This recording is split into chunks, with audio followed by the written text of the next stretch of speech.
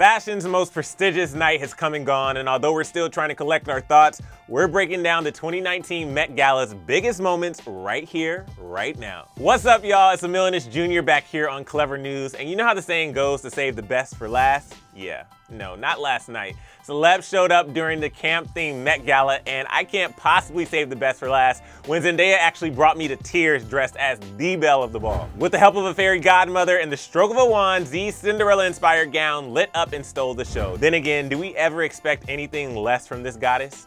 I'll wait.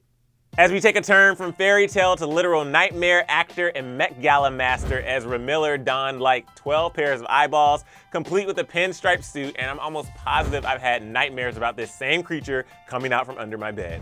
And then there was that time. Lady Gaga and her sea urchin eyelashes and 4 outfit changes basically won the Met Gala. As the co-host of this year's event, one of Gaga's get-ups resembled that of a giant pink parachute, but it was this look that really turned all the heads. The Grammy winner stripped down into a bedazzled black bikini and her signature platform heels, along with the wagon that showcased her pink Joanne cowboy hats. Billy Porter made one of the most memorable grand entrances of the night. Seriously though, you know you made it when you look like an actual trophy while being carried into an event by a squad of 6 shirtless dudes. Extra in all the best ways. I'd also like to take a second and give a shout out to Jared Leto, his beautiful head of hair, and his second beautiful head of hair.